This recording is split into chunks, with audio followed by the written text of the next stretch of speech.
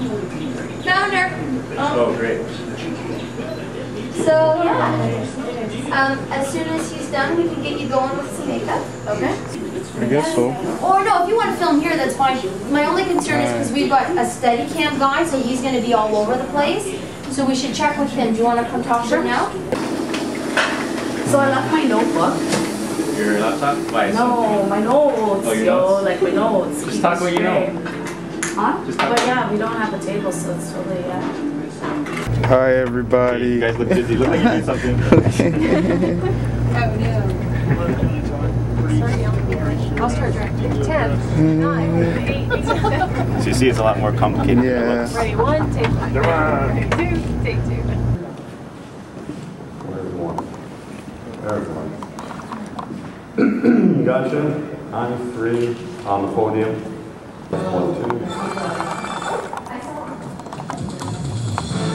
So Dave, why am I going to need a hand mic except to talk to people in the audience, right? All right. Okay. Sabrina here, repping the site, and brought up a whole show, whole production crew, broadcasting live from Jane and Finch. Wish Mark was here. The future. Mark, the loudmouth. The loudmouth. But I'll take his place, and he's here in Hold it spirit. down. Yeah, we're gonna hold it down, and hope it turns out good. Where's Mark again? In Regina? It's on the moon. The moon. Where are you at? Yeah. Webmaster. I'll try to contain Sabrina so she doesn't get too crazy up in you here. know. He'll Yeah. pinch me. Yeah. Stop, behave. Don't let them send us home, okay? Up until the 1960s, the area was mostly farmland. The development of the area did not come until after the Second World War. 67090. And my guest tonight here in the gymnasium, I should say, at Yorkwoods Public School, Anthony Perruzza is here, Toronto City Councillor for Ward 8, York West. Dwight Drummond is here as well, news anchor at CityTV. Paul Nguyen is here, founder of Jane-Finch.com.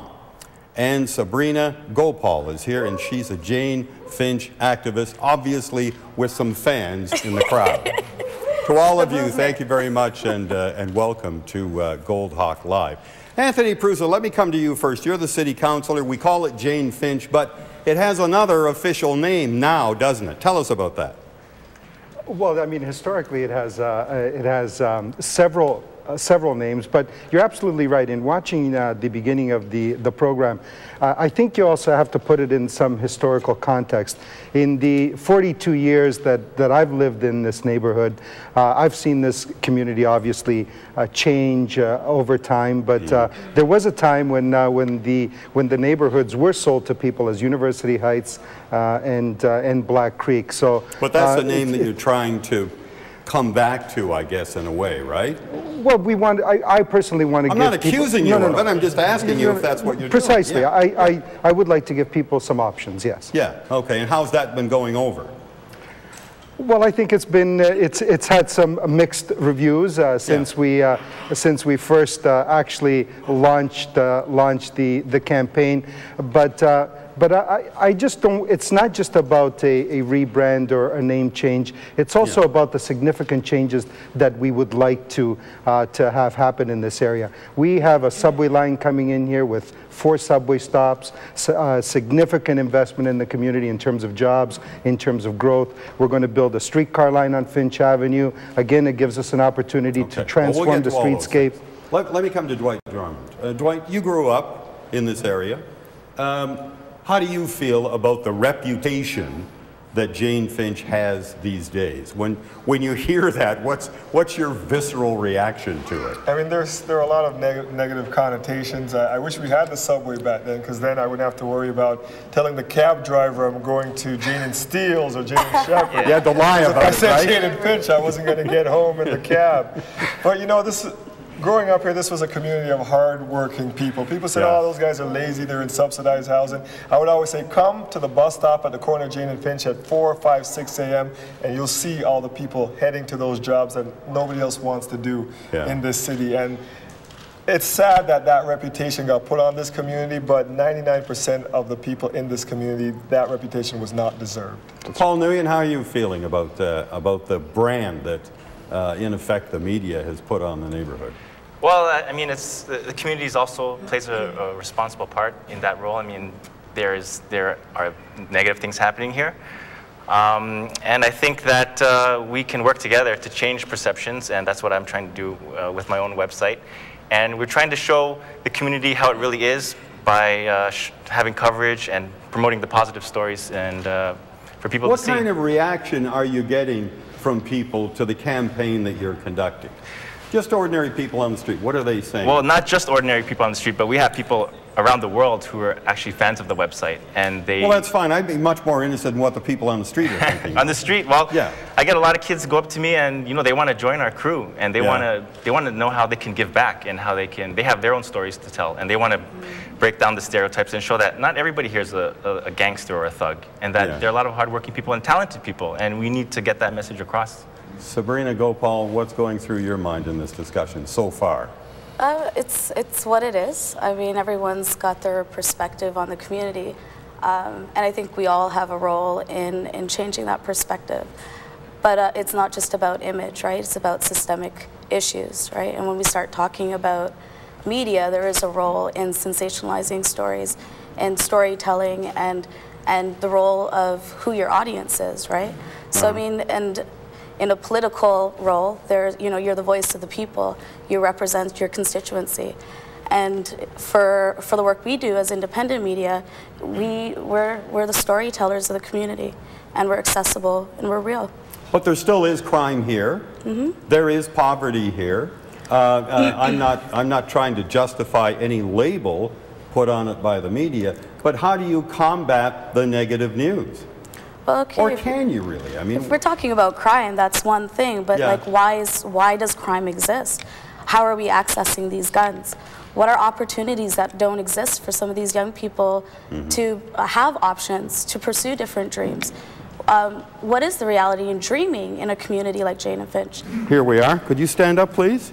Yes, hi. I've been a resident of Jane and Finch for over 20 years. I just wanted to follow up on what Sabrina said about the funding. A big criticism of Jane and Finch is that it's one of the most heavily funded areas in the country. There's a lot of money. And I'm not saying that it's not important. It's important to fund this area. It's a high needs area, but I want to talk about how this funding can be spent in a way that's more effective. Like, how is it being misspent? And do you guys have... More bang for the buck, are you thinking? Yeah, and just, you know, looking into how this money is being spent, if it's being spent the way it's supposed to, if you guys have any ideas on, you know, a different way of looking at community work and making sure that money is being spent more effectively. Okay, all right, let me come back to Sabrina for that.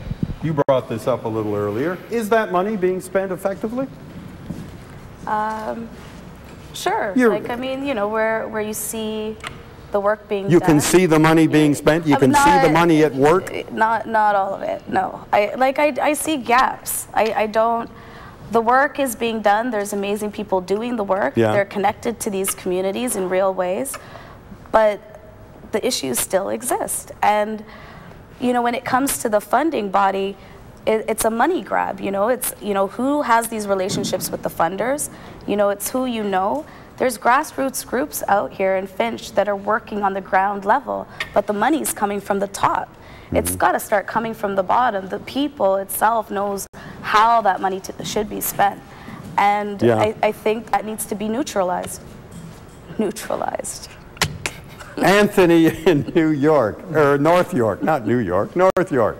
We need, and then I come back 10 years later and they're still here. We need those people to develop a stake in this area to say, this is our place, it's our home, and we're going to make it the best it can be, and I'm not out of here in 3 months' time. So that's the attitude.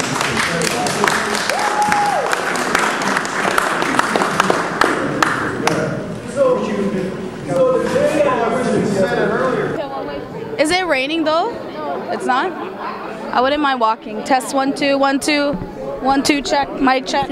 Mic check. What's going on? You go. Yeah. What is this? Yeah, just talk about what we're doing here. Goldhawk Live. Okay. Go. It's your girl Butterfly at Yorkwoods Public School for the Goldhawk Live Rogers TV. Okay. I want you to mention that. So janeandfinch.com is always on the grind. We just finished Goldhawk Live with Rogers TV here at Yorkwoods Public School, and now we're on route for more interviews, even though we just did the show. So what am I supposed to do?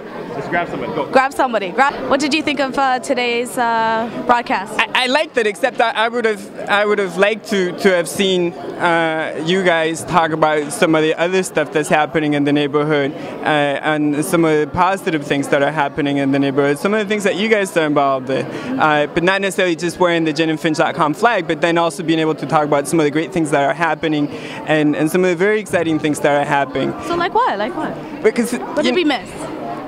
Like in an hour. You missed the fact that several $billions are going to be spent in the neighborhood, for example, and that is going to basically change the dynamic of the neighborhood.